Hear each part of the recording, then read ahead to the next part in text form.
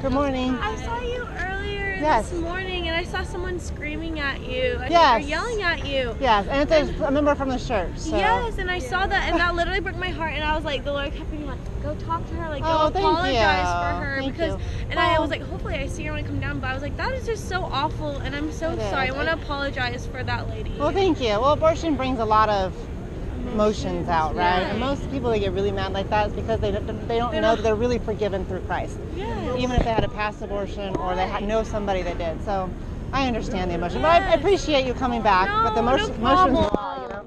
Thank you so much, you guys. No problem. That's not how we're taught. And everyone has, like, for me, like, I'm a Christian, but everyone has their own opinion. And, like, for me, whether if I support it or not, that's okay. They're still human beings. They're human beings, and that's all we're saying is, like, let's stand up for the voiceless. Yeah. You know, you guys are Christians. You know what's right and wrong, and so you're the ones we come to help. Yes. So Okay, that's what we're here for. Thank you. I no appreciate it. I problem. really do. Have a great morning. Thank you, guys.